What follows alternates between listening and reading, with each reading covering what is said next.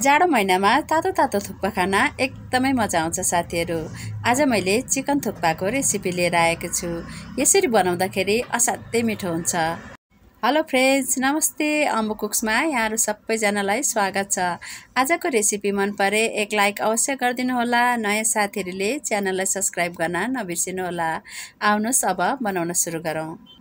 यसको लागि मैले चिकन लिएको छु 500 ग्राम। यो विथ बोन हो साथीहरू। यसलाई मैले राम्ररी धोएर लिएको छु। हेर्नुहोस् त, यो चाहिँ हड्डीसँगै छ।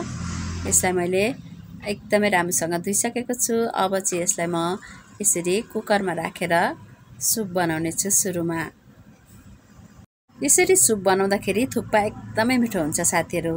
अब म यहाँ नुन एड गर्दैछु 1 टीस्पुन। त्यसै गरेर हाफ टीस्पुन यहाँ मैले बेसर पनि राख्दैछु।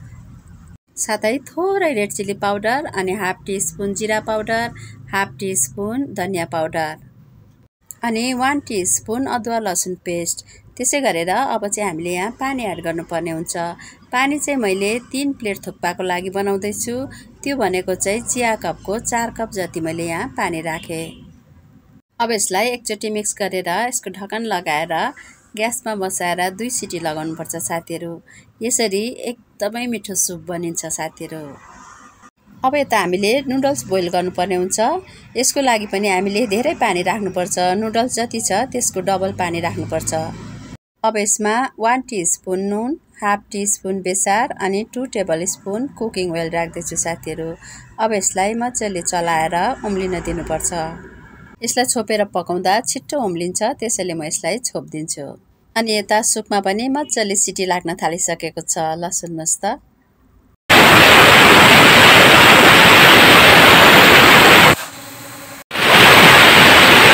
यसरी लामो लामो 2 सिटी लागिसकेपछि अब चाहिँ ग्यासको फ्लेम अफ गरेर यसलाई सेलाउन दिनुपर्छ।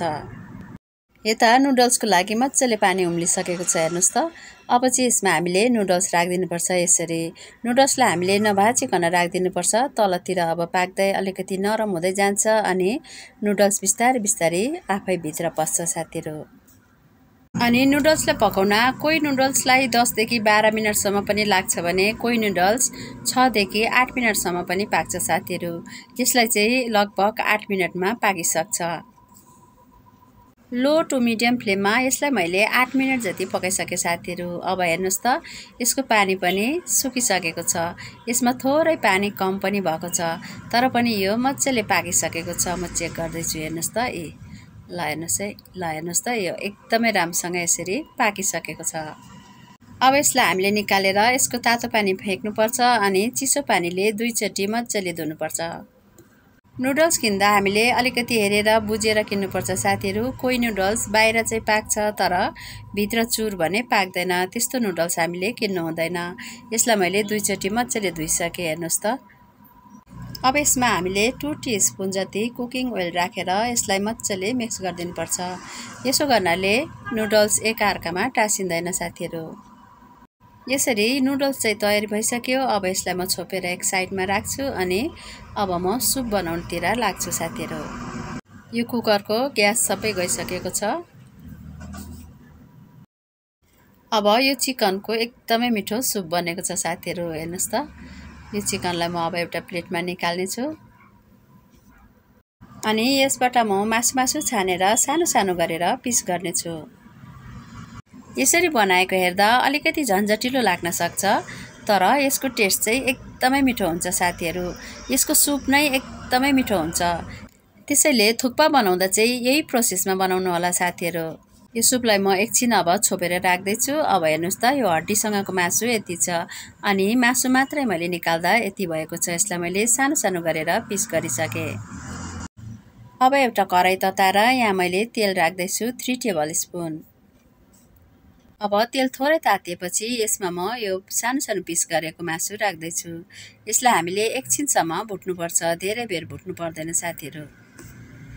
मिडियम फ्लेममा 2 मिनट जति यसलाई भुटेपछि अब चाहिँ हामीले यसलाई एउटा प्लेटमा निकाल्नुपर्छ।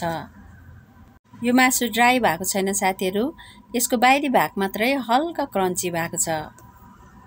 अब फेरि यही कराईलाई म धोएर युज गर्दैछु अनि यसमा म 2 टेबलस्पुन तेल तताएर 2वटा कली लसुनलाई सानो सानो चप गरेर मैले फ्राई गर्दैछु। एकैछिन लसुनलाई भुटेपछि अब मिडियम साइजको प्याजलाई मैले सानो सानो चप गरेर राख्दैछु। यसलाई पनि हल्का भुटेपछि अब हामीले यसमा हामीलाई मनपर्ने भेजिटेबल्स राख्न सक्छौँ। यहाँ मैले थोरै काउलीफ्लावर राख्दैछु। यसलाई पनि म एकछिन चलाउने छु। साथै 2वटा हरियो खोर्सानीलाई पनि मैले चप गरेर राख्दैछु। खोर्सानी थपगढ गर्न सक्छौँ साथीहरू। अब म यहाँ मटर राख्दैछु थोरै अनि गाजर पनि। त्यसै गरेर यो क्याबेज पनि मैले थोरै राख्दैछु। अब सबैलाई एकछिनसम्म भुट्नुपर्छ।